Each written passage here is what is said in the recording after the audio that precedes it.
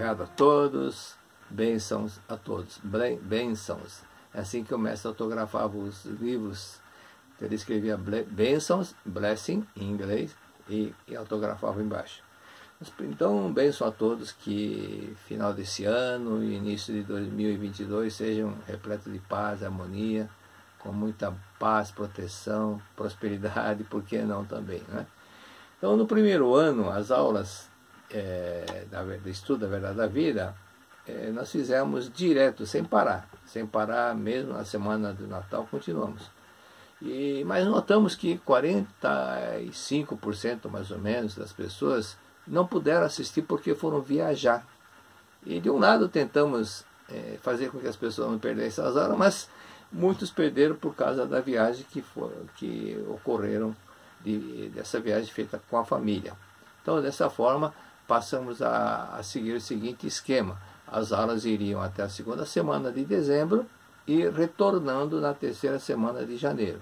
Então, da mesma forma, desta vez será assim. Então, nesse período, a partir do dia 15 de dezembro até 12 de janeiro, né, acompanhe nesse canal do YouTube podcast nome em inglês, que é um conteúdo de áudio. Então, enquanto os senhores estiverem fazendo alguma atividade, pode ligar o canal do YouTube, nesse mesmo canal, e assistirem ao áudio das palavras da verdade.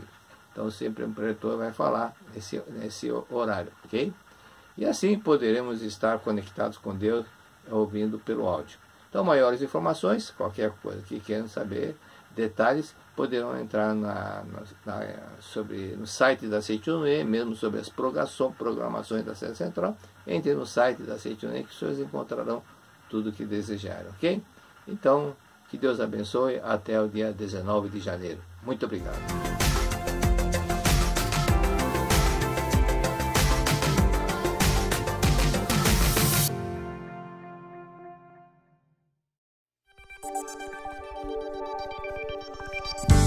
Olá, seja bem-vindo ao podcast da Seicho-No-Ie.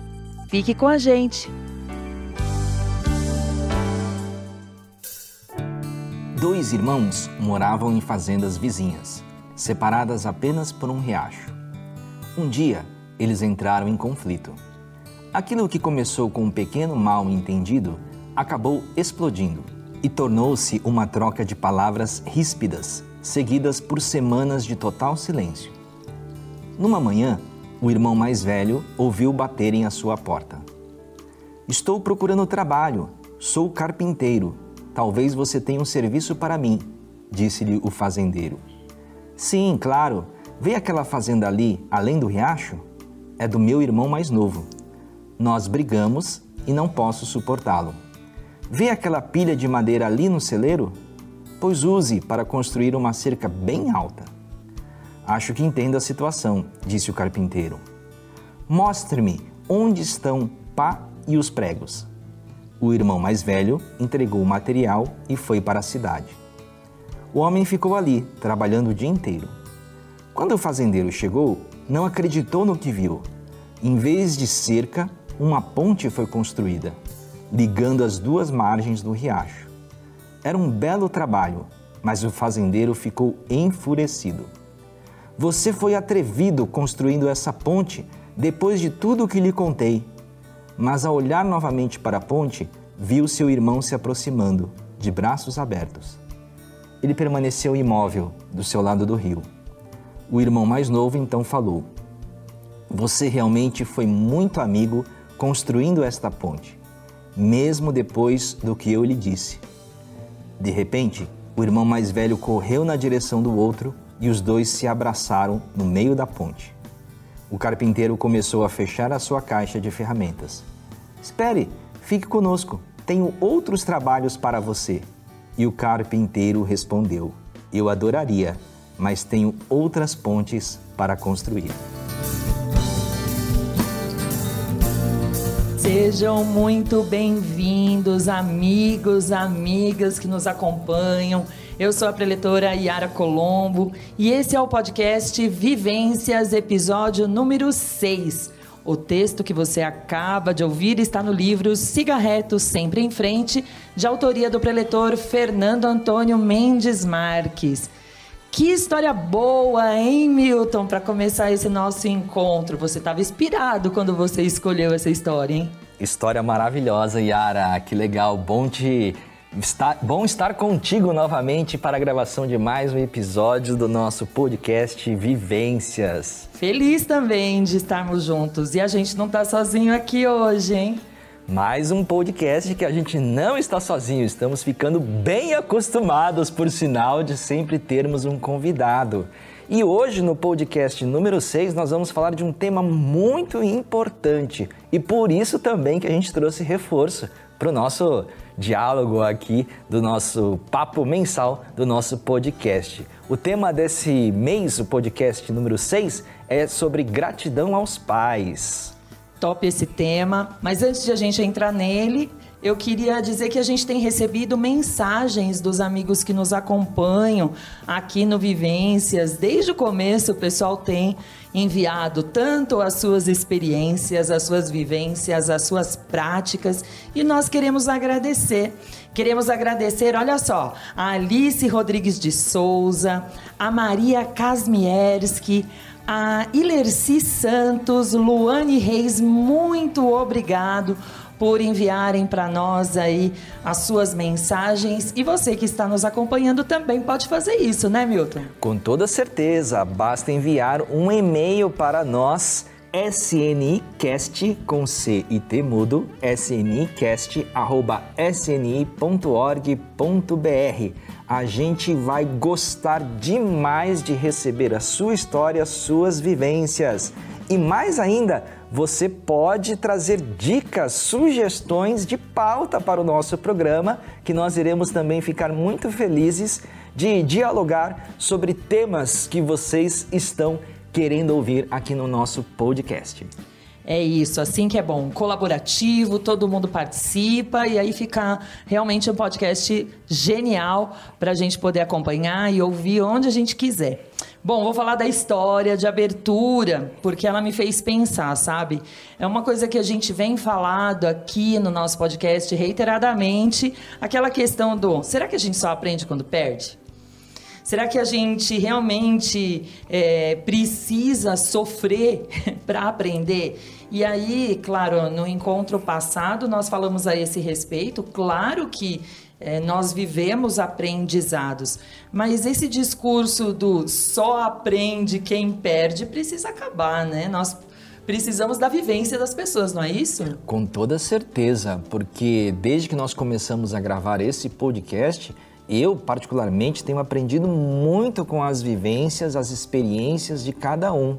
E até já me parei de realizar determinada ação porque lembrei de determinada vivência e evitei cometer o mesmo equívoco que a pessoa que passou por aquela experiência cometeu. Então, eu não precisei passar por essa experiência, digamos, dolorosa e sofrida. Muito bom, demonstra que você abriu o seu coração para receber as boas palavras, as boas mensagens e não só esperou sofrer, entre aspas, né, viver essa experiência mais trabalhosa para aprender. A gente precisa realmente ter empatia, sentir com o outro e trazer isso para nós. E eu tenho certeza que o episódio de hoje está especial para você que nos acompanha, não é? Muito especial. Fique com a gente, porque é um grande alicerce do ensinamento da Seicho-No-Ie, o tema que nós iremos abordar hoje. Nós vamos falar desse assunto especial, especialmente importante no ensinamento da Seicho-No-Ie, que é a gratidão aos pais.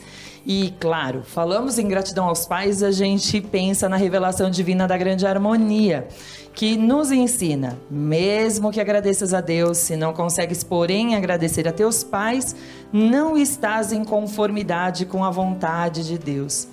Hoje, Na verdade, para a gente pensar juntos sobre esse assunto, nós temos aqui um convidado muito especial, cheio de vivências sobre o assunto e também não só as próprias vivências, mas ele está inserido aí no universo da Seicho-No-Ie em várias partes do Brasil e tem ali na sua bagagem a vivência de muitas pessoas com quem ele convive, a quem talvez já tenha orientado, vivências que chegaram até ele, que são muito especial.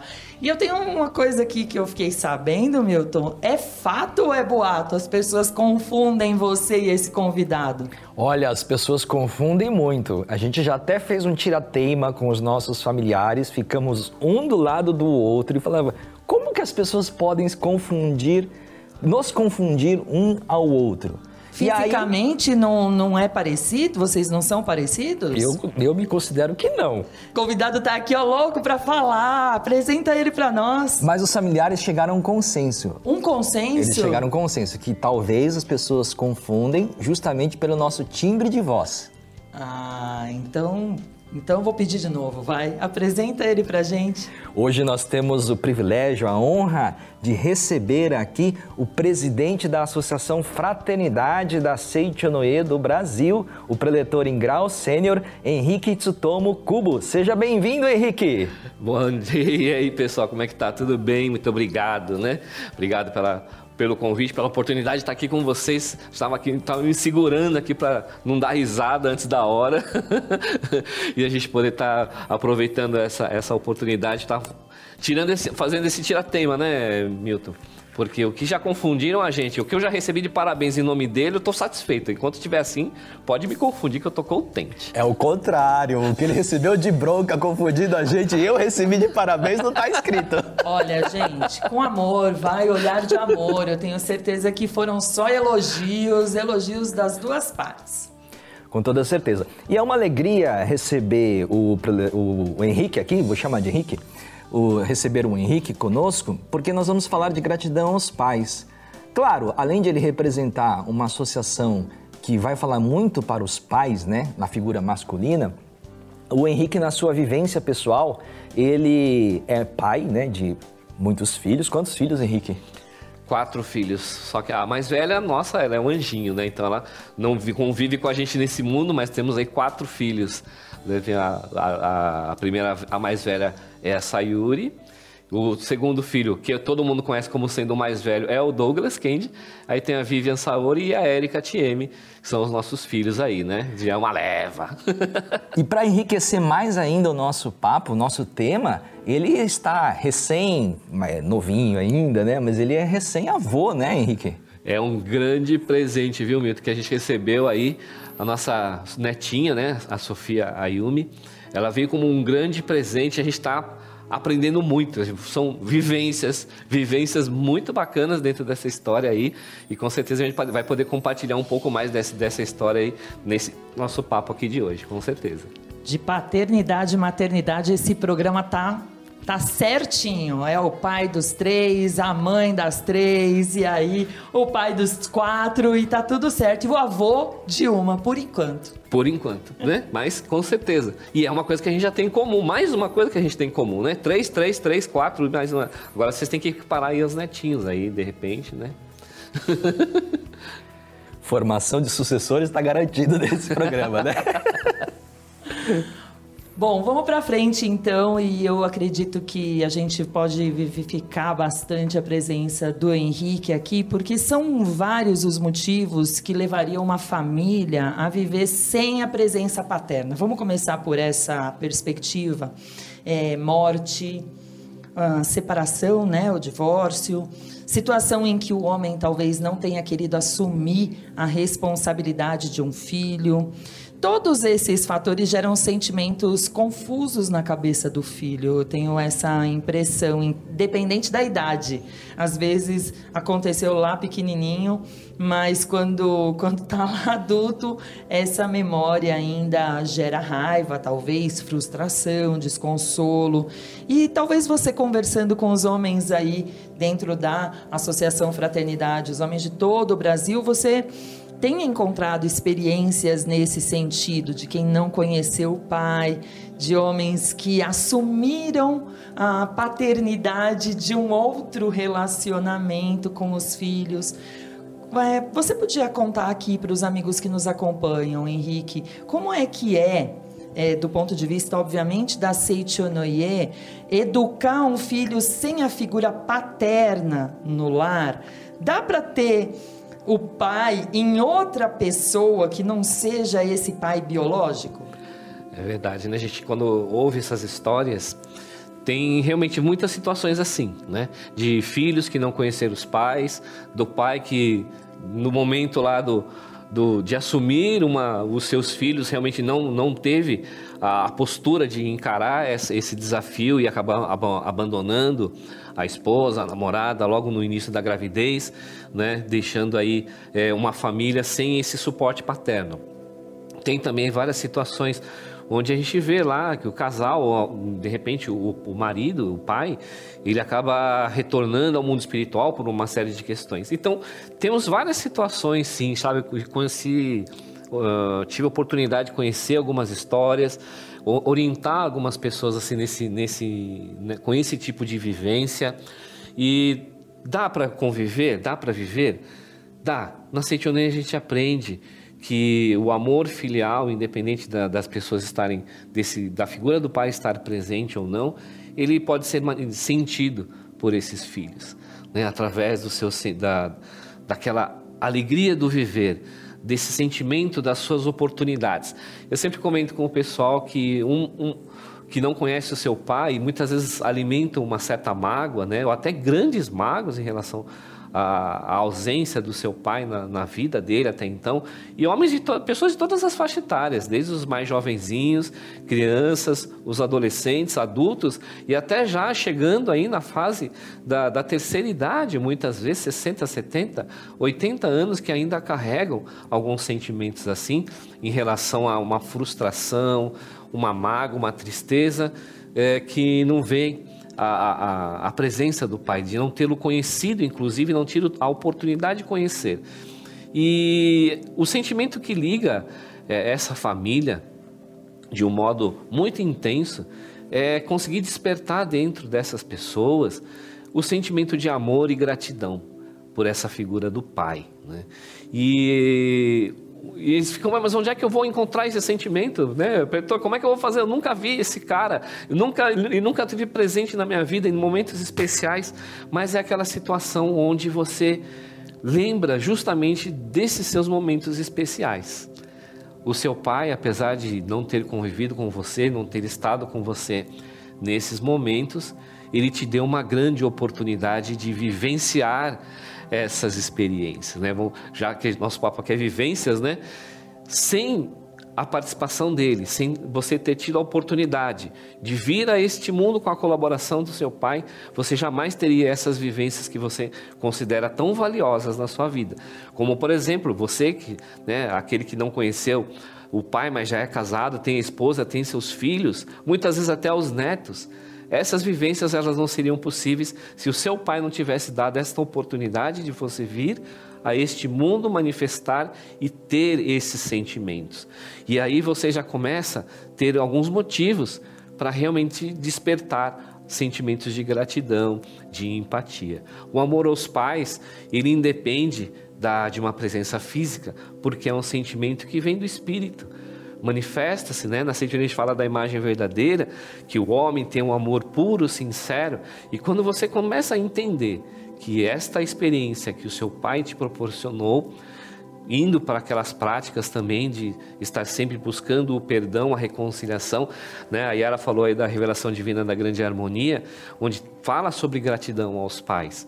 E se não fosse a figura do seu pai, independente de você ter conhecido ou não, dele estar presente na sua vida ou não, as melhores experiências, os melhores momentos da sua vida também são graças a essa figura do seu pai, que você pode ter agora, né? A partir de agora, refletir sobre essas questões e ver, você tem motivos para agradecer a ele, mesmo que você não tenha conhecido, né? Forte. forte, profundo, e inclusive se ele estiver no mundo espiritual, se ele já tiver falecido, não é? Com certeza, com certeza. Porque esse sentimento de amor e gratidão que a gente tem pelos nossos pais, ele transcende todos os tipos de fronteira que a gente pode imaginar, inclusive entre os mundos físico e espiritual, porque o sentimento ele não tem dimensão, né? Ele não está restrito numa sala, num ambiente de 4 paredes. Muito pelo contrário, nem essas 4 paredes são capazes de reter esse sentimento de amor e de gratidão. E muitas vezes a gente só consegue entender isso de uma forma, vamos dizer assim, na Seicho-No-Ie falando de uma forma tardia, porque ele não está mais fisicamente presente e você não vai ter mais a oportunidade de encontrar fisicamente essa figura do seu pai, mas esse sentimento de amor e gratidão que você pode sim e deve manifestar o tempo todo através das suas orações, né, fazendo as suas orações para seus familiares. Na Seicho-No-Ie a gente fala muito sobre gratidão aos antepassados. O seu pai e a sua mãe são o elo mais próximo com os seus antepassados, é o seu pai, é a sua mãe. Então, nós sempre incentivamos muito essa questão de manifestar gratidão em relação aos nossos pais, se eles não estão mais presentes aqui, através da oração aos antepassados, né? Recentemente a gente teve aí a festividade do Santuário Rosa, quando nós mandamos os registros espirituais, né? Você manda o registro espiritual do seu pai para que ele receba esta homenagem, né, a participar de uma festividade, de uma vibração espiritual tão forte, tão intensa. Você pode ter certeza, ele vai te abraçar do fundo do coração e você vai sentir esse abraço dentro do seu coração, esse abraço espiritual. Você vai se emocionar, você vai ter a oportunidade de vivenciar isso de uma forma muito intensa, com uma vantagem. A partir do momento que a gente tem essa relação, conquista essa ligação, né, reconstrói este vínculo familiar com o seu pai, é um sentimento que ele jamais vai voltar a desaparecer, vamos dizer assim. Ele se torna presente para toda a eternidade. E essa relação de amor, ele vai sim além dos mundos físico e mundo espiritual, porque é essa relação da semente do amor, né, que germina dentro desse momento. E é um sentimento muito intenso, muito profundo. Daqui a pouco eu vou contar mais algumas histórias aí para vocês, que eu tenho certeza que a gente pode fazer sim. E muitas vezes tem aquele pai que você não é, né? A gente pode falar um pouco mais dessa figura do pai, que não é o seu pai biológico, mas que hoje você reencontrou um pai que se manifesta na sua vida presente. E a gente tem muitas histórias assim de pessoas que têm lá os seus pais do coração, né, o seu pai do coração, e ele pode sim estar junto. Ele jamais vai substituir o seu pai verdadeiro, que te deu o maior presente, que é a vida. Mas ele pode te acompanhar, ele pode te incentivar, e ele vai te ajudar, ele pode te amar tão intensamente quanto o seu pai espiritual. Pode ter certeza disso. Olha só que interessante, o Henrique trouxe para nós, então, que nós somos dotados, né, de amor e de gratidão com relação aos nossos pais. Fazendo uma metáfora, né? Ele está afirmando para a gente como se a gente tivesse no banco, depositado na nossa conta bancária, um saldo imensurável, né? Que ele retratou aqui como amor e gratidão. Agora, como sacar esse amor, como sacar essa gratidão, como demonstrar esse amor que nós possuímos no dia a dia?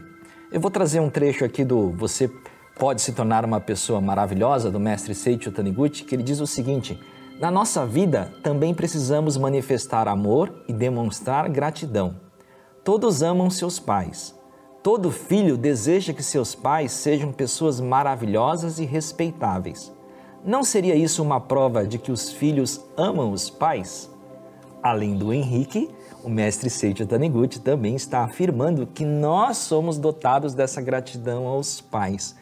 Como manifestar e expressar essa gratidão, Henrique? Porque vai mexer muitas vezes da expectativa também, né? Sim. Será que...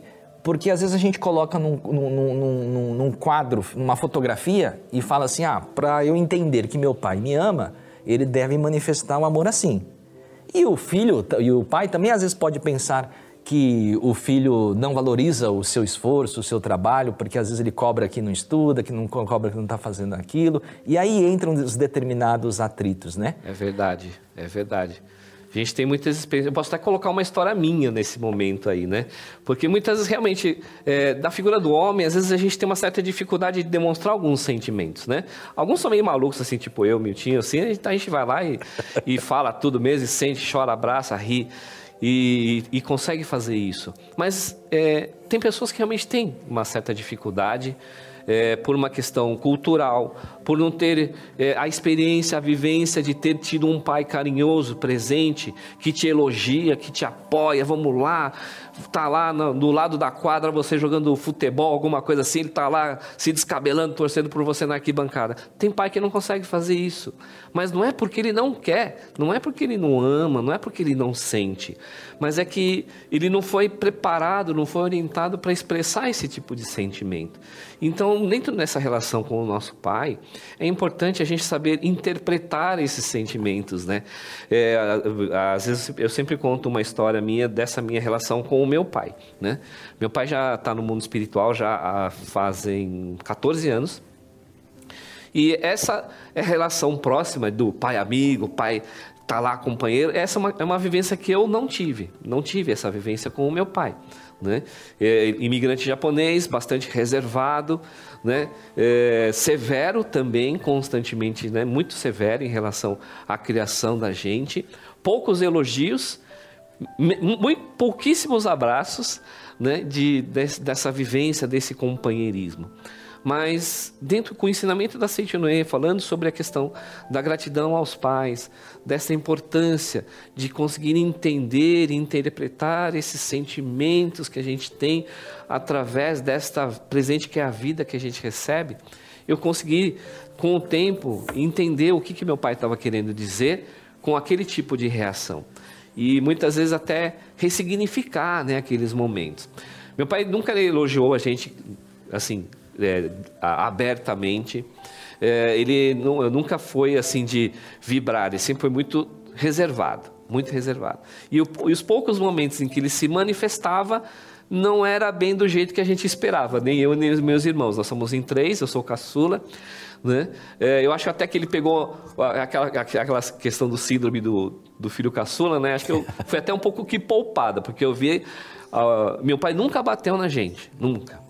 Mas as palavras que saíam da boca dele eram muito afiadas, né? Ele nunca não conseguia elogiar a gente. Quando a gente fazia alguma coisa, sempre estava ruim. Nunca estava bom, nunca era satisfatório, nunca atendia às necessidades, à expectativa dele, né? O Milton falou um pouco da expectativa, a gente não conseguia corresponder às expectativas dele, mas ao mesmo tempo ele também não conseguia se manifestar como pai para a gente do jeito que a gente imaginava como as nossas expectativas. E ele sempre foi muito duro, muito cobrando, soltando palavras muito pesadas, né? Dentro dos poucos momentos de diálogo que a gente teve, porque a gente não tinha... Eu nunca tive um momento de sentar com meu pai, de sair com meu pai, de passear, assim, depois de adulto. Quando pequeno, eu lembro de alguns momentos em que ele me levava para trabalhar, meu pai era mecânico de trator, então às vezes ele ia fazer manutenção lá nos trator quebrados lá no meio da roça, então ele me levava junto para pescar, né? Ele me dava varinha, ficava lá na beira do rio, lá não pegava nada mesmo, né? Sempre, nunca conseguia pegar nada, né? Mas... Aí ele falava assim, tá louco, não sabe nem pescar, né? Aquelas frases que você tentava lá entender. Mas alguns momentos de vivência, sim, a gente teve. Mas a convivência não foi tanta assim. E com o tempo, graças aos ensinamentos da Seicho-No-Ie, sobre a questão da gratidão aos pais, a gente vê muito isso no livro Buscando o Amor dos Pais, do Preletor Kusumoto, né, que traz essa vivência, essas experiências de você conseguir entender essa situação. Nesse meu momento, nesse meu convívio com meu pai, eu tive poucos abraços. Eu gosto de contar essa história porque tem pai que realmente não consegue abraçar e não consegue ter um contato físico, porque ele não teve o contato físico do seu próprio pai, né? Meu pai é bastante tradicional, imigrante japonês, então poucos sorrisos, e a gente teve, contando assim, que eu me lembre, eu sempre me esforço para buscar outros momentos, mas sempre me vem 4 momentos de de ter conseguido abraçar, né? Porque a gente está dentro desses seminários da Seicho-No-Ie, a gente participa das reuniões, vai período, sempre aquele momento de gratidão aos pais, né? A gente vai lá, aprende, ouve os preletores falando, fala, não, agora eu vou conseguir voltar, conseguir falar para meu pai que eu amo meu pai, e vou conseguir abraçar o meu pai. E voltava com aquela decisão, né? Acho que tanto a Iara como o Milton já tiveram, né? Volta com aquela decisão de chegar em casa e abraçar. Eu chegava lá em casa, olhava para a cara dele, travava. Travava. E não conseguia. E foram anos. O primeiro abraço que eu consegui dar de verdade no meu pai. E dizer aquela célebre frase do eu te amo, eu tinha 26 anos. Então levou 26 anos para conseguir dar o primeiro abraço de verdade, né? Tamo junto, amigo. Tamo junto. Às vezes você acha que a vida é fácil, né? Só porque a gente é preleitor da Seicho-No-Ie, não. A gente teve que ter muitas vivências, né? E depois foi quando? Foi quando eu tive uma outra oportunidade que eu voltei de Biúna. Depois, mesmo tendo falado, já conseguido falar a primeira vez, a segunda vez também foi bastante ensaiada, bastante preparada, né?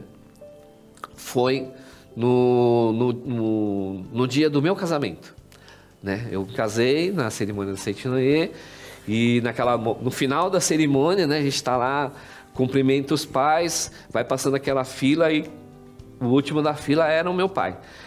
E aí falei, e agora, né? E agora tem que ir. E foi a primeira vez que eu senti, sabe aquele abraço de urso, né? O abraço de urso. Primeira vez que eu consegui sentir um abraço de urso do meu pai.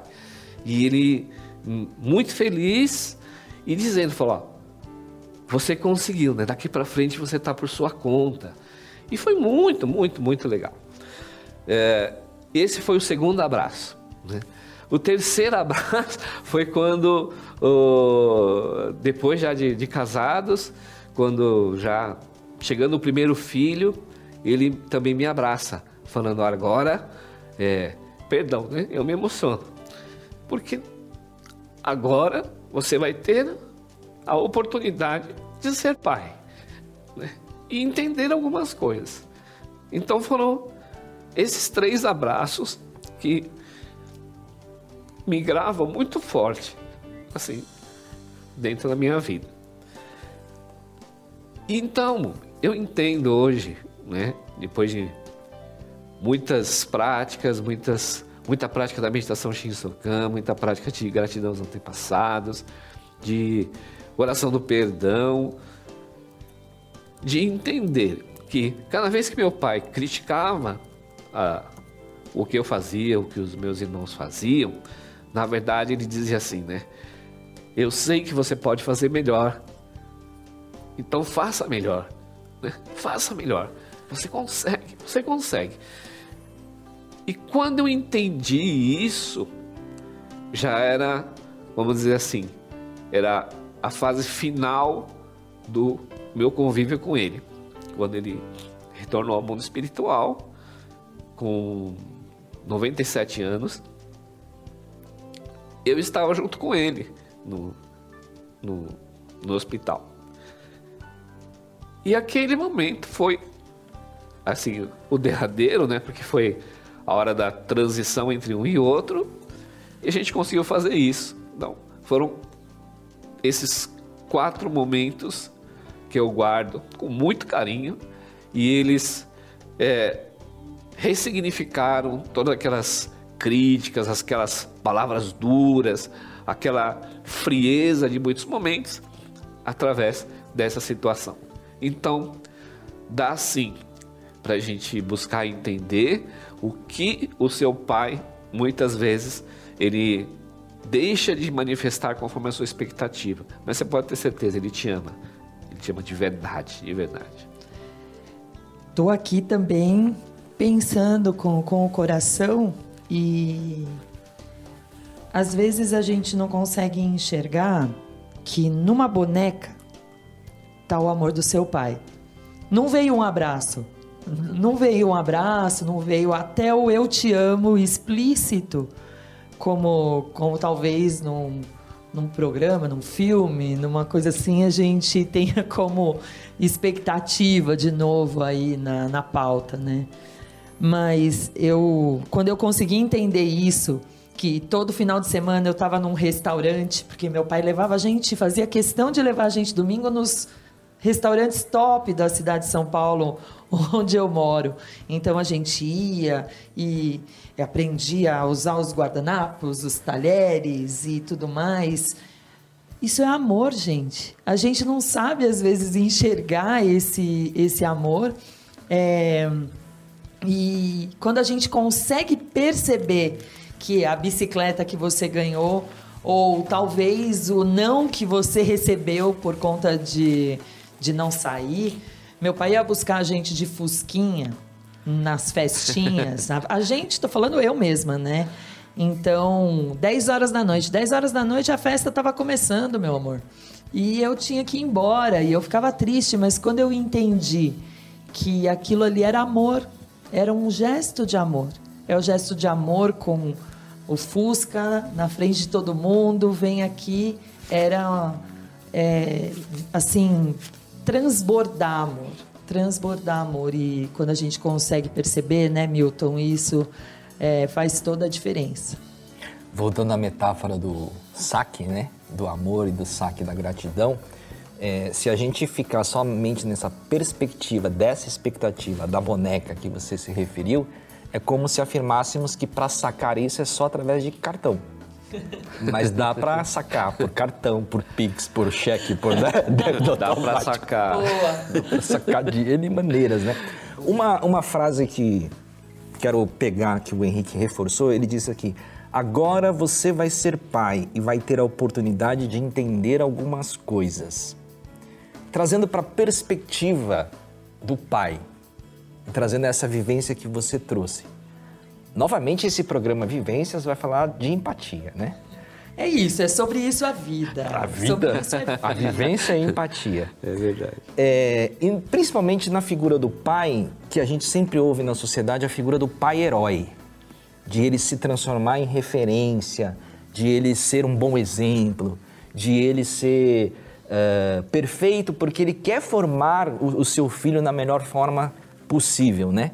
E cada pai vai fazer a sua maneira. E essa sua maneira, às vezes, não vai atender a essa expectativa que o filho está aguardando. Na preparação aqui dessa pauta, nossa equipe trouxe uma frase, assim, num conceito popular, né? Que cada filho é um saquinho de culpa. Porque o pai também, ele cria uma expectativa muito grande na criação do seu filho. E ele quer transmitir o máximo de conceitos bons para o seu filho. E no dia a dia ele também se enfrenta no desafio e não consegue passar isso. E aí, por isso que vem a afirmação de cada filho é um saquinho de culpa. Falando para os pais agora, para que os filhos também possam entender e a gente exerça essa empatia toda, Henrique. Essa questão do pai herói, como que você vê isso? Como que você traz aqui? A gente acerta sempre? Olha, com certeza não. Né? Com certeza não. Com certeza não, né? A gente, essa figura do pai herói, ela muitas vezes, dependendo da pessoa, ela se torna até um peso, né? Porque ele quer ser aquele pai perfeito, né? E aqui, quando a gente está nesse mundo, vivendo as nossas relações, a gente está buscando a melhora da expressão do amor, né? Da expressão dessa vida. Então, eu acho que tudo a seu tempo e cada um no seu momento, né? Eu acho que é importante, olhando pelo lado do filho, olhando pelo lado do pai, realmente a gente vai buscar sempre expressar da melhor forma possível. Mas tem hora que a palavra e a ação, ela não condiz com aquele sentimento que você queria demonstrar, né?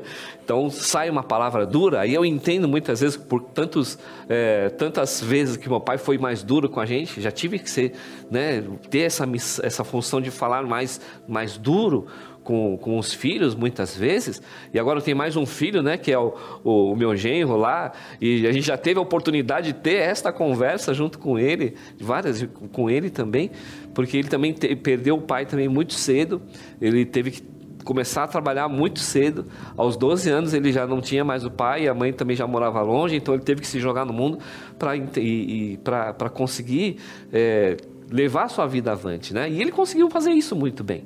Só que aí agora ele não é mais só filho, agora ele é pai também. Então a gente vê que tem momentos que entram em conflito essas duas características, né? Agora eu sou pai ou agora eu sou filho? Eu me comporto como filho falando para filho, ou falo pai para filho? E essas misturas de sentimentos, muitas vezes elas atrapalham justamente a forma de manifestação. Mas se você mostrar, sabe, eu entendo, em alguns momentos é preciso ser mais duro, ser mais firme, até mais severo em alguns momentos. Mas que este sentimento, ele possa ser esclarecido, mesmo que seja no momento depois, mas não muito depois, né, gente? Senão, muito depois fica complicado, né? Se você não faz na hora, não corrige na hora, naquele momento, explica por quê, aquele sentimento ele vai se perder e aquela repreensão, muitas vezes, ela não vai fazer sentido para o filho, né? E você vai ser tomado, vai tirar a capa do pai herói e vai vestir a roupa do pai vilão. Né? Aquele pai que é durão, que repreende, que só pega no pé, que é duro, que não sabe elogiar e não reconhece, porque vai ser a percepção do outro lado, né? Então, graças a Deus, essas questões na Seicho-No-Ie a gente aprende sempre muito bem, né? De deixar isso muito claro e não ter vergonha de dizer eu te amo, né? Eu posso dizer para vocês, eu nunca ouvi um eu te amo do meu pai, mas eu sei que através das atitudes, das ações, do comportamento dele, o sentimento de amor sempre esteve muito presente, para fazer extrair o nosso melhor, né? Então, mas não é por causa dessa minha história, gente, que não precisa falar que eu te amo. Fale, eu te amo, treine, mesmo que no começo saia engasgado, travado, né? Letra por letra, ou só escrito numa mensagem, não importa, mas tem que começar a fazer esse sentimento aflorar, essa empatia, ela tem que estar presente, né? Nessa figura, tanto do pai, quando você é pai, ou quando também você se coloca como filho e consegue interpretar aquela reação do seu filho, da sua filha, né? Que está vivendo um momento diferente, está vivendo um momento especial. Então, agora que a gente, né, já conhece os dois lados, fica um pouco mais fácil. Já teve as duas vivências de tomar porrada, né, verbais, né, tomar aquela porrada. O Preletor Carlos Alberto fala muito da mãe dele também, né, que a mãe dele vivia deixando as varas de galho de amora, né, que aquela lá era boa para descer a pancada, né. Mas em alguns momentos pode ser que você tenha tido um pai severo, sim. E às vezes, muitas vezes, se você não prestar atenção, a gente acaba replicando alguns modelos, né? Na hora lá que o bicho tá pegando lá com seu pai, falou, eu nunca vou fazer isso. Mas quando você assume o papel de pai, de repente, num rompante, você tá fazendo exatamente da mesma forma, porque aquilo funcionou com você. É o seu modelo. É o modelo que você teve. Você não tem outra referência tão fácil. E aí, a hora que você se vê, você até se sente como o seu pai ou como a sua mãe. É muito estranho isso. É meio louco isso, né? Você fala, nossa, eu fiz exatamente daquele jeito. Mas não precisa se sentir culpado, né? Não precisa tirar isso do saquinho de culpa. Mas é porque é a nossa referência. E isso ajuda muito, né? Agora falando diretamente para homens ali, né? É importante a gente demonstrar sentimentos. E o homem, ele tem uma resistência a demonstrar sentimentos. Então, converse com seus amigos. Não quer falar com a sua esposa? Converse com seus amigos. Seu pai ainda está aí, tem chance? Tenta lá, sabe? Chega junto, conversa, tenta trocar uma ideia. Vai onde você gosta, onde ele gosta. E mostra para ele quem é você. Apresente para o seu pai quem é o seu filho, né? E isso muitas vezes não acontece dentro dessa relação pai e filhos, porque o pai ele quer manter a figura, o estereótipo que ele tem que ser o pai herói, o pai fortão, o pai muito bem resolvido, que não tem problema e que não sofre com nada. E isso acaba gerando justamente o sofrimento interno, né? E esses sentimentos de culpa, eles vão ficando acumulados. E a gente sabe que dentro da Seicho-No-Ie a gente aprende muito bem que não é legal a gente ficar guardando esses sentimentos dentro desse saquinho, né? Que um dia ele vai estourar. E a hora que ele estourar, a gente não sabe o que pode acontecer, né? Então não guarde esse tipo. Use o seu saquinho para guardar bons sentimentos. Bons momentos, boas situações. E aquilo que tiver que ser resolvido, tome coragem, enche o peito, pratique a meditação Shinsokan, faça a oração do perdão, mas vai lá e resolve, né? Se não está mais presente, vai lá no momento de oração, na sua hora de oração, e peça perdão. Peça perdão. Abrace espiritualmente, abrace mentalmente, sorria, chore e agradeça, né? Mas não guarde esses sentimentos pesados dentro de você, que eles só vão atrapalhar. É igual lastro de navio, né? Que vai começando a ficar tão pesado, vai gerar um peso, uma âncora, né? Mais como a âncora do navio, que vai começar a te travar e não vai permitir que você evolua e a sua família também siga em frente. Então é legal a gente trabalhar esse tipo de sentimento também, né? Abrir o seu coração. Precisa de mais coragem para abrir os seus sentimentos do que para guardar. Porque aí, às vezes eu brinco com os homens aí de vez em quando, né? Falar, é difícil você ser o papel de machão, né? Mas tem hora que você tem que ser mais macho para apresentar suas fragilidades do que para guardar. E precisa ter muita coragem para fazer isso. E aí é onde a gente conquista, é onde a gente chega perto e mostra que a gente também está numa fase de aprendizado e a gente está junto nessa vivência aí de família, né? Muito bom essa sensibilidade de envolver o outro com amor, não diminui em nada a masculinidade de ninguém, então é muito legal. Mas conversa é boa, mas eu quero trazer um elemento novo aqui para nossa pauta, que é o ser pai adotivo, tá? Porque ser pai é muito especial. Eu entendo que é algo muito especial e a adoção é uma situação importante de ser tratada, importante de a gente conversar e refletir sobre ela, porque imagino que ser pai adotivo é ter uma bênção na sua vida, uma bênção na família, cuidar, amar, com profundidade, com real profundidade, é um reencontro espiritual. Se a gente diz, né, olha, que nós não estamos aqui por acaso, estamos aqui realmente porque algo nos aproximou, imagina aí num processo de adoção, é um reencontro, de fato. Então, assim, aí não importaria título, não importaria categoria, não importaria o tempo. Então, não é menos pai quem adota, não é menos filho quem é adotado, certo? Então, muitas vezes essas caixinhas que você falou, as expectativas que o Milton comentou de paternidade, formato ideal, o pai que tem que ser o herói, o pai que tem que ser de um determinado, o filho que tem que nascer do meu próprio sangue, coisas do tipo, talvez gerem conflitos emocionais de grande porte. Quer falar pra gente sobre isso? Com certeza, né? É interessante essa relação da adoção, né? Porque a gente vê, né? No começo a gente falou, né, daquele pai que é o pai biológico, mas ele não teve presente, ou não se fez presente, ou simplesmente ele largou, ele foi pro mundo, né?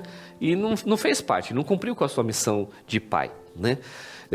E às vezes a gente encontra esses homens, né, essa figura, que ele está pronto para acolher um filho de Deus como seu filho, né, não um filho biológico lá do seu próprio sangue, mas aquele filho seu de empatia, a gente pode dizer uma empatia espiritual, afinidade espiritual, que ele veio para a sua vida, na forma de você conseguir realmente manifestar esse amor de pai, ou você como filho adotivo de manifestar esse amor de filho para com o seu pai.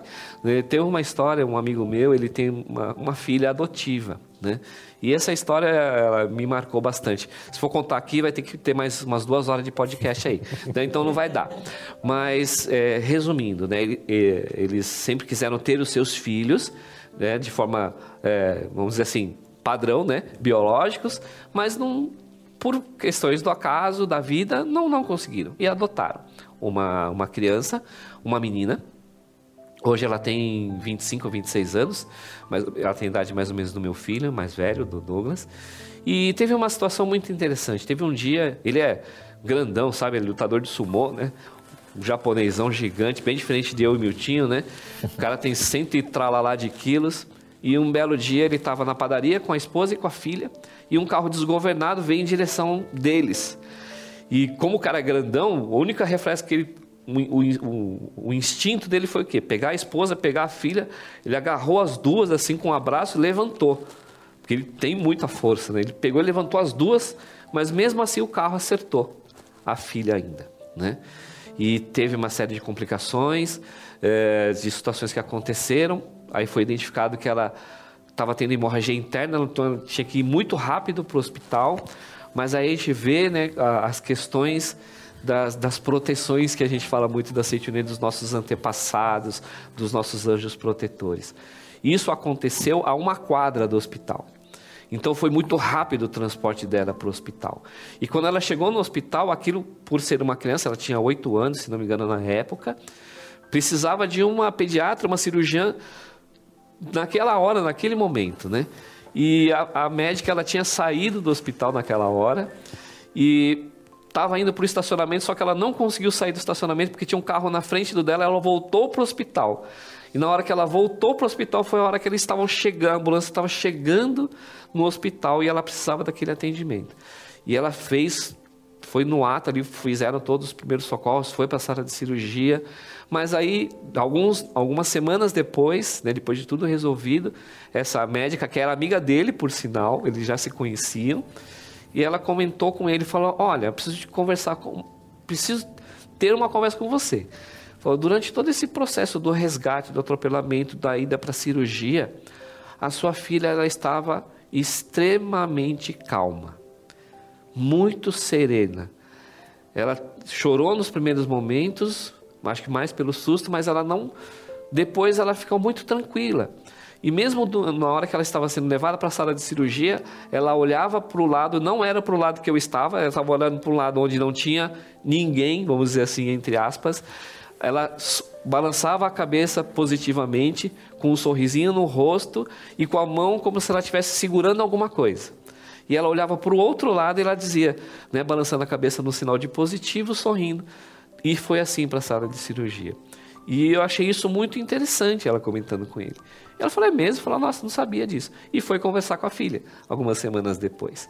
E ela falou, filha, naquele dia, quando aconteceu isso, né, a médica falou que você estava olhando para o lado, estava dando um sorrisinho, estava segurando alguma coisa. O que estava acontecendo naquela hora? Porque ela ficou curiosa, agora eu também fiquei curioso. Eu falei, papai, porque naquela hora a Bachan estava comigo. Bachan, para quem não sabe, é avó em japonês.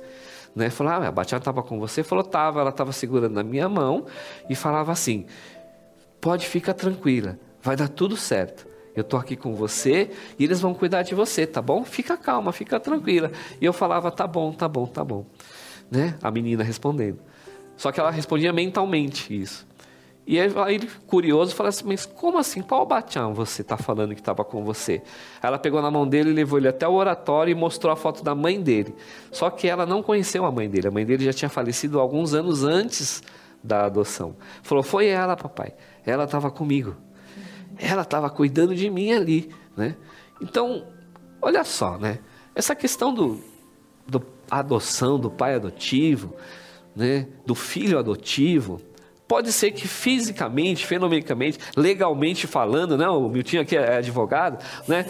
Não tem um contrato lá que você fala assim, você nasceu dessa pessoa. Mas a certidão principal que liga essa adoção é esse amor espiritual, esse vínculo espiritual, né? Esse amor que ele se manifesta das mais variadas formas. E ela, naquele momento, ela falava assim, né? A avó, já no mundo espiritual, acompanhou todo o processo e vivia protegendo ela. E isso aconteceu algumas outras vezes nesse momento. E tenho alguns amigos também, uma certa vez conversando com um rapaz da Associação de Jovens, ele falava assim, né? Que ele estava vivendo um dilema, né? Que ele estava voltando para casa, depois de um seminário para Ibiúna, ele me falou que ele estava um pouco angustiado. Falou, por quê? Fala, porque eu não estou... Eu sou filho adotivo e eu estou um pouco receoso, né, Preletor, de voltar para minha casa, porque está tendo umas questões com o meu pai. Eu falei, mas o que está acontecendo? Ele falou assim, o meu pai parece que não fica tão feliz quando eu chego em casa, mesmo estando várias semanas fora de casa, porque ele mora numa cidade interior de São Paulo e estuda fora, num outro estado, né? E parece que ele não demonstra isso para mim, né? Parece que ele não fica feliz quando eu volto. Aí eu contei um pouquinho dessa história que a gente até falou, né? Do pai que não consegue expressar os seus sentimentos. E aí ele entendeu essa questão, e eu falei também dessa questão, né, desse vínculo espiritual, o vínculo do amor que liga vocês dois. Vocês têm uma missão, ele ser seu pai e você ser o filho dele. E você, como filho dele, que conhece a Seicho-No-Ie, o pai tem um pouquinho de contato com a Seicho-No-Ie, Fala assim, você ensiná-lo a demonstrar o amor de pai para você como filho. E você como filho dele. Mostrar todo o amor filial que você sente por ele. Toda a gratidão que você sente. E ele realmente manifesta isso muito intensamente hoje, né? Esse amor, essa gratidão. Então, por ser adotivo, isso são questões do mundo físico. Mas o amor, ele não é físico. O amor, ele é espiritual. O amor é uma relação, uma ligação de coração para coração, de missão para missão, né? Então, não faz mal que você seja um pai adotivo, um filho adotivo. Manifeste o amor com intensidade, sem limitações, sem economizar. Não precisa economizar, né, o sentimento lá no banco do céu. E esse é um negócio que você tem que sacar o tempo todo, né? O amor você tem que sacar o tempo todo, o tempo todo, o tempo todo. Que quando você saca o amor, você investe nessa sua relação. Então é bacana fazer isso, sim. Você tem algum comentário sobre esse mercado aqui que foi apresentado, né? Hein, Milton? Não tem limite o cheque especial, pode sacar à vontade. Sabia, eu tinha certeza. Nunca fica no vermelho, só aumenta, só aumenta. Assim que eu gosto, né? A frase que me... Na rodada passada você falou da frase do Preletor Henrique. A frase dessa rodada é: a missão nesse momento dele é ser seu pai e a sua é ser filho dele. Nossa, você está acompanhando a gente? Guarda essa mensagem no coração, porque ela é muito importante. E essa relação, ela vai evoluindo à medida que a gente vai crescendo, né? Quando a gente é criança, a gente olha para os nossos pais de um jeito. Então, talvez essa coisa do herói, ela vem ali já desde pequena, a mãe que pega as coisas lá no alto, no armário, e que você está acostumado, você tem uma imagem disso na cabeça, e a gente cresce e nuances diferentes vão acontecendo, você continua filho, mas a construção da relação com os pais é diferente. Então, eu sou mãe de 3 mulheres. Eu chamo de menina. Você chama seus filhos como, Milton? Meninos. Meninos, os meninos. E você, como você chama? As crianças. Tá vendo? Você tá vendo, gente? E daqui os que têm mais idade, acho que são as crianças dele. Talvez bata com as das minhas, acho né? que muito próximo das suas. Muito né? próximo. Aliás, eles são muito amigos, né? Graças a Deus. Exatamente. A vida da Seicho-No-Ie, família Seicho-No-Ie é assim. Então, assim, hoje, por exemplo, quando eu me relaciono com a minha mãe, por exemplo, tá? A gente falou bastante de pai, vou trazer aqui a figura feminina. Sim. Então, eu tenho estudado com a minha mãe elaboração de palestras. A gente se encontra uma vez por semana e a gente estuda juntas como preparar, e é muito legal. E eu fico observando, porque daí o meu papel também mudou um pouquinho. É um papel de expressão do amor, igual você falou. Porque essa expressão, ela tem que vir de um jeito diferente. Os nossos pais, eles também cresceram e já entraram na idade, às vezes, da sabedoria. Talvez você que nos acompanhe tenha o pai adulto, numa meia-idade. Às vezes não, às vezes seu pai já está lá com 70, 80, 90 anos e talvez aquele pegar o copo lá em cima no armário, cara, já não é a mesma coisa. E aí você não entende, mas sempre pegou o copo, por que agora não pode pegar? Mas, gente, o tempo passou, né? E as coisas mudam. E aí eu queria entender um pouquinho, né? Como é que a gente deve ver, enquanto filho, como é que a gente deve olhar para os nossos pais nesse momento já de adulto? E como que eles olham para a gente? Você já parou para pensar como que os nossos pais olham para a gente? Eu chamo minhas filhas de meninas, imagino que seja igual. Com certeza, acho que filho vai ser sempre filho, né? Às vezes eu brinco com o pessoal nas reuniões, né? Falo assim, eu pergunto quem é pai, né? E algumas pessoas levantam a mão. E eu pergunto quem é filho e algumas pessoas levantam a mão. Aí, só que filho todo mundo é, né? Pais pode ser que ainda não, mas filho todo mundo é. E essa questão da gente poder fazer, acho que é uma transição, né, na nossa vida, da gente ter essa fase em que nós éramos os cuidados, que recebiam a atenção, recebiam o carinho, e de repente parece que a vida ela começa a inverter essa balança. A minha mãe mora comigo ainda, né? Ela tem 94 anos. E hoje acho que a balança se inverteu. Hoje nós temos que cuidar dela, nós temos que... Mas ela é independente, ela anda, faz tudo, mas tudo num outro ritmo, num outro momento, né? Numa outra fase da vida dela, mas não adianta. Eu tenho 53, eu sou caçula, meu irmão tem 64, é o mais velho. Mas ela trata o meu irmão mais velho como ele sendo ainda aquele filhinho pequenininho. Ela se preocupa com a hora que ele chega, se preocupa com se ele já jantou, se ele vai ter que lavar a roupa, ela vai lá pegar a roupa dele para lavar. E não adianta, ela gosta, é dela fazer isso, né? E a gente poder entender essa questão, né, de que vai chegar um momento da nossa vida em que nós, como filhos, teremos que ser os pais dos nossos pais, muitas vezes, né? De trazer essa atenção, esse carinho e aquela empatia que a gente cobrou muito quando filhos, inverter esta chavinha e passar a ter esta empatia de pai ou mãe, do seu pai ou da sua mãe. E às vezes os filhos acabam perdendo a paciência, né? E depois reclama que o pai perdeu a paciência dele quando ele era filho. Mas agora, gente, o papel se inverte muitas vezes, né? E a gente tem que buscar manifestar. Então, poxa, papai e mamãe não conseguiu manifestar aquele amor que você esperava dentro das suas expectativas. Então eu acho que está na hora de você inverter essa chavinha e mostrar todo o seu carinho, todo o seu amor para os seus pais. E isso pode ser justamente aquela chavinha que vai abrir aquela porta daquele compartimento onde está estocado aquele amor dos seus pais que não foi manifestado com você ainda, né? E essa empatia, ela tem que existir, ela vai precisar. É uma vivência, de novo, que você precisa ter antes que seja tarde, antes que eles não estejam mais perto de você, antes que o seu abraço não possa mais ser físico e você não consiga mais sentir aquele calorzinho, aquele coração batendo encostado no seu peito. Então ainda dá tempo, se você está fazendo... Puxa, a xícara ficou alta, ficou... Sempre pegou? Sempre pegou. Só que agora é a sua vez de pegar aquela xícara, aquele prato, de preparar aquele feijãozinho, igual a receita que a sua mãe te ensinou, né? Ou tentar fazer igual, porque igual nunca vai ficar mesmo, né? Da mãe sempre é mais gostoso, né? Mas a gente tenta, a gente se esforça. Mas né? sabe que eles adoram, as mães e os pais adoram as nossas receitas. Mesmo que elas estejam queimadas. Sim. Eu acho tão profundo isso. Outro dia eu estava descendo... das atividades físicas, descendo a rua. Eu acho que porque eu assisti um filme que a personagem, a mãe, a filha faleceu. E essa ordem invertida é meio estranha, né? Porque uma vez conversando com um amigo preletor da Seicho-No-Ie, ele falou: você ficou sensível diante desta situação em que meu primo partiu para o mundo espiritual porque você viu a sua tia chorando ali a perda do filho, e parece que isso é uma ordem ao contrário, né?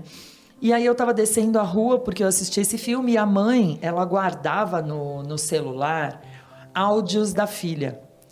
E quando ela tinha saudade da filha, ela ficava ouvindo esses áudios, e ela precisava trocar de aparelho celular, mas se ela trocasse de aparelho celular, ela perderia os áudios, e parece que ela perderia a filha.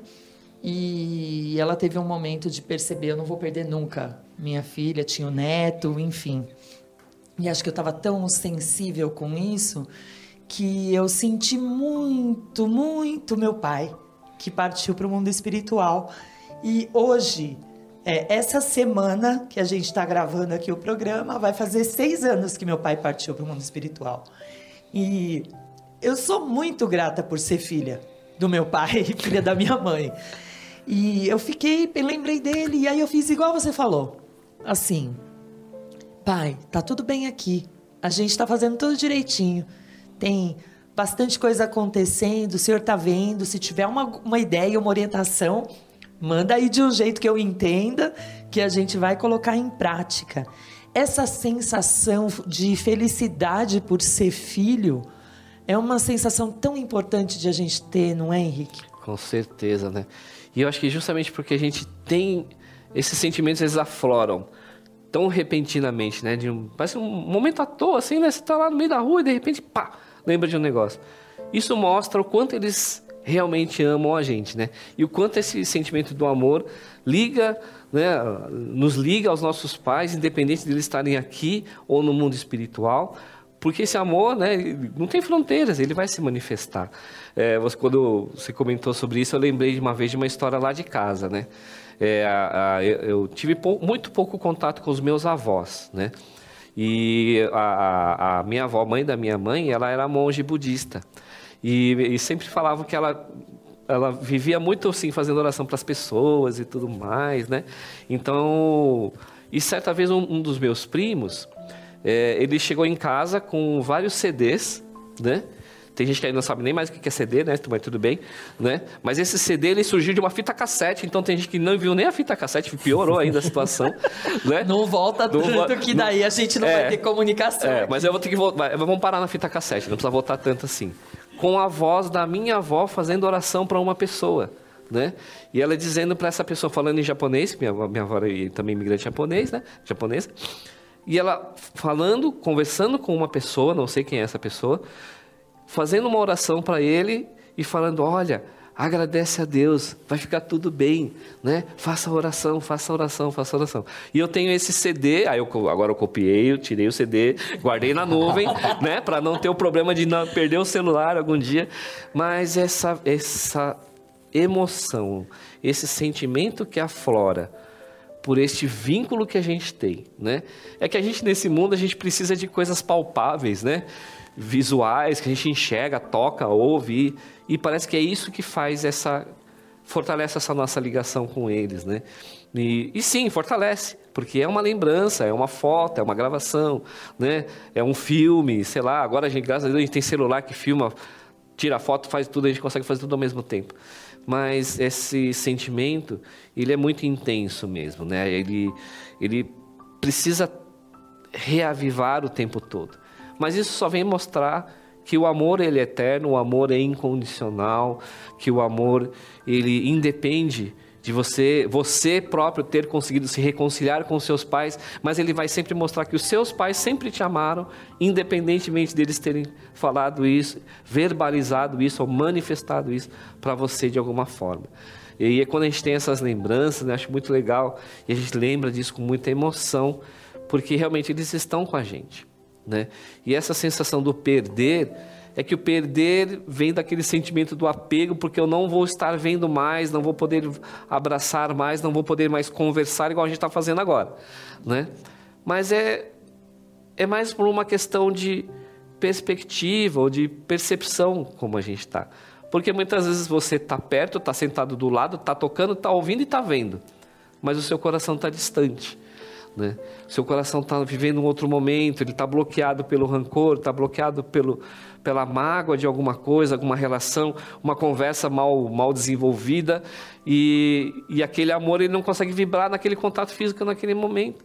E muitas vezes através da falta do corpo carnal, dele não estar mais presente, elimina-se esse bloqueio e você consegue sentir isso de uma determinada forma. Precisa sentir remorso? Não. Precisa sentir culpa? Não. Se ficou alguma coisa pendente, ainda dá tempo.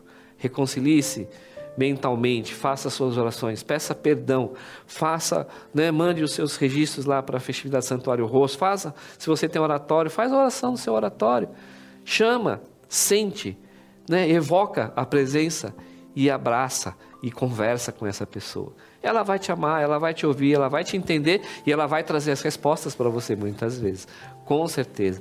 E a gente não precisa se prender a isso. A dor no momento é forte? Sim, é forte, faz parte. Mas isso vai fazer a gente crescer, vai fazer essa nossa relação ficar muito mais próxima, porque todo aquele sentimento que bloqueava uma relação, a partir desse momento ele perde essas limitações, perde essas fronteiras e a gente vai conseguir vibrar, sentir isso vibrando dentro da gente. Por isso que a gente se emociona, por isso que a gente chora, por isso que a gente ri muitas vezes de bobeira, uma alegria intensa, mas é porque a gente capta essa vibração deles, né? Então isso é muito legal. Muito verdadeiro, porque aquele friozinho na barriga que você falou, da frase planejada do Pai eu te amo, da célebre frase, aquele friozinho na barriga hoje é só alegria. ele se transformou e valeu a pena. Quando eu escrevi para o meu pai, pai, eu te amo, foi até, agradeço aqui publicamente ao preletor Eurico Fleury, que foi quem levou essa revista da Seicho-No-Ie, que tinha essa carta para minha mãe e para o meu pai, minha mãe e meu pai. Meu pai ligou e só falou assim: filha, quem te ama é o pai. Pá, desligou o telefone. Nossa, eu ouvi isso uma vez. Foi a única vez que eu ouvi meu pai falando isso. Agora eu lembrei. Meu pai falou uma vez isso. Quando eu fui pedir perdão para ele falou assim: não precisa pedir perdão, eu sempre te amei. Agora você me fez lembrar de uma coisa, uma passagem que realmente estava guardadinha lá no fundo. Gente, podcast é vida. Eram 4 memórias. Nesse podcast de Vivências, a 5ª vivência nasceu. É verdade, é verdade. Nossa. Bom, estamos aprendendo a cada dia em nossos pais também. Preletor Cubo, foi tão bom ouvir as suas vivências, compartilhar um pouco mais desse precioso ensinamento. Esse laço filhos e pais é sagrado e nele está o profundo amor de Deus. Tem jeito de a gente lembrar disso sempre, não se deixar levar por situações diversas do dia a dia? Lá no início nós trouxemos a ideia de construção de pontes e não de construção de cercas.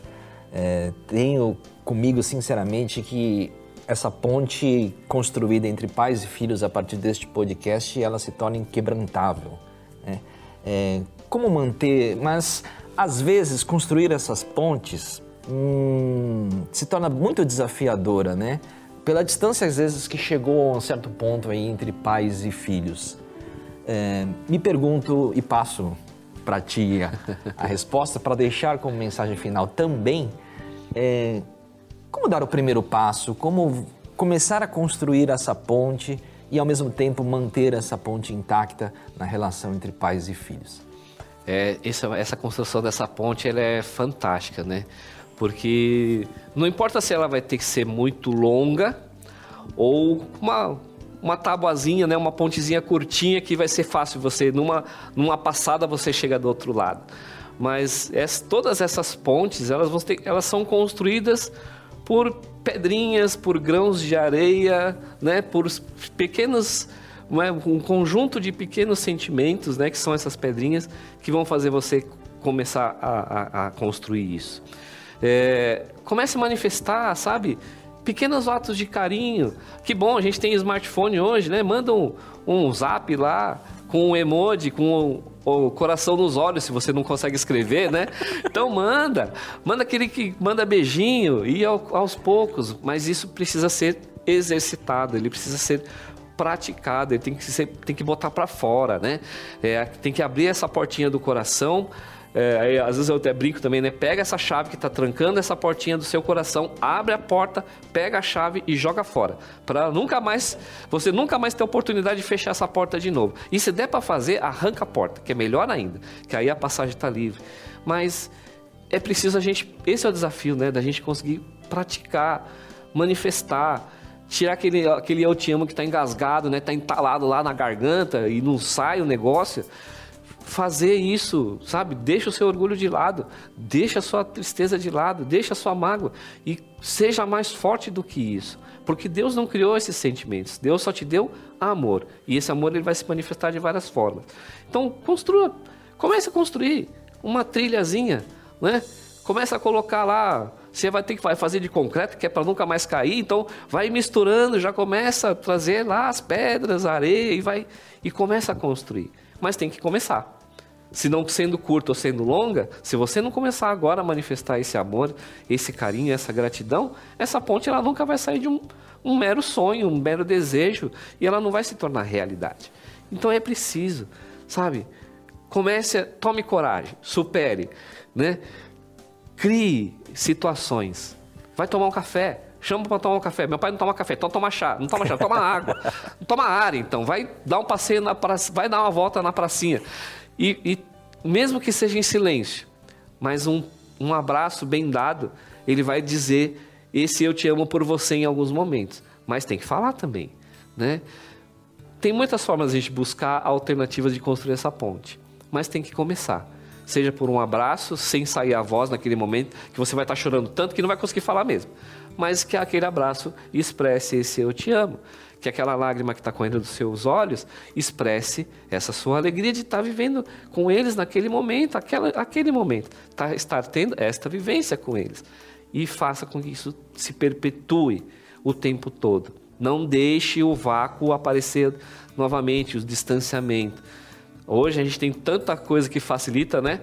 Mensagem de voz, mensagem de vídeo, foto, emoji, tudo a gente pode fazer agora. Mas começa a manifestar, é importante. Porque mesmo sendo um emoji, se ele for mandado com amor, ele vai impregnado com esse sentimento e a pessoa que vai receber, ela vai entender o que você quer dizer com aquilo lá. E vai dar certo, certeza. Obrigado, gente. Foi uma alegria poder estar aqui com vocês, participando desse momento. Viu? Muito obrigado. A alegria é sempre nossa. E ó, só para ratificar, minha mãe sempre fala alguma coisinha aí que só pela sua voz eu sei como você tá. Então, é isso mesmo. Compartilhe sentimentos, compartilhe amor. Muito obrigado, Preletor Henrique Cubo, pela generosidade de abrir o coração aqui com a gente. E eu tô aqui estranhando uma coisa. Preletor Milton tá muito quietinho hoje. Tô achando que ele tá aguardando uma prática, alguma coisa aqui pro final do nosso podcast. Tem a nossa tradicional lição de casa, que neste podcast não será lição de casa, será lição do momento. Podemos. Lição do momento. Sabia que tinha alguma coisa nesta manga. Como o Henrique é uma referência para nós, como presidente da fraternidade, como homem, como pai, como avô, nós não somos os filhos dele. Mas a gente gostaria de externar e expressar a nossa gratidão lendo uma carta para ele, como todos nós, todos os filhos dele, fazendo essa homenagem como referência que ele é, como esse ser humano, pai, homem maravilhoso, né? E avô também. Então, aqui já vai trazer o hashtag Fica a Dica de que vai ser a lição de casa do nosso podcast, porque nós queremos homenagear o Preletor Henrique através desta carta. Quanto tempo o senhor ficou calado, pensando em como pagar as contas, enquanto eu me remoía arquitetando uma forma de lhe mostrar que eu estava ferido, sem jamais cogitar em lhe perguntar se o senhor estava bem. Quantas vezes o senhor só precisava de uma palavra, mas não a pedia para parecer forte, e eu, podendo lhe falar, apenas me calei. Por mim, enfrentava a ingratidão do mundo, o peso da máquina do trabalho, a pressão do patrão e da falta das coisas arrasando o seu cérebro. E eu, quando deveria ter dito obrigado, apenas resmunguei e cobrei mais. Eu podia lhe ter perguntado como você estava, mas apenas me preocupava comigo mesmo.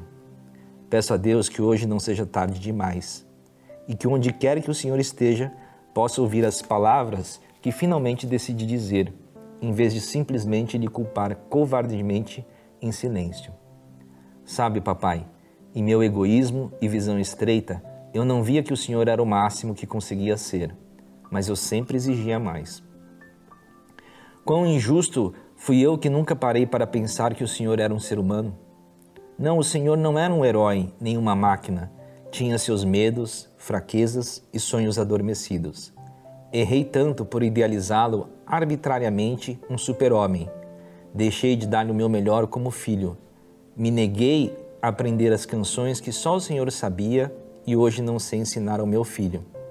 E por isso não consigo descrever totalmente a ele quem o Senhor de fato foi. Quanto perdi por ter me escondido, me amotinado, me revoltado. Tantas vezes me pergunto por que impus tanto silêncio entre nós. Uma palavra de afeto nos bastaria e eu nada disse. Um simples olhar desarmado nos faria falar, e eu desviei os olhos por achar que estava certo em uma questão tão pequena que hoje nem me lembro mais.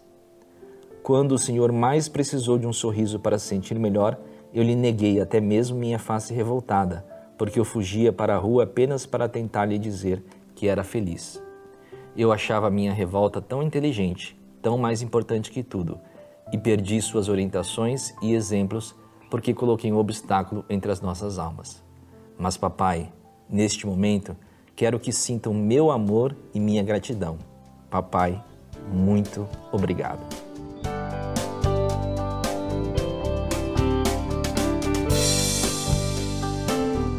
E esse foi o episódio 6 do podcast Vivências. Muito obrigado, Milton, pela parceria. Eu sou a Preletor Iara Colombo. Eu sou o Preletor Milton Suga. E nós recebemos aqui hoje o Preletor Henrique Cobo.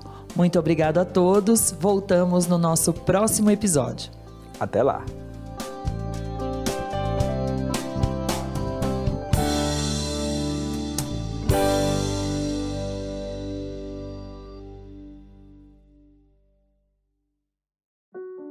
Em um novo ano, temos novas histórias para contar.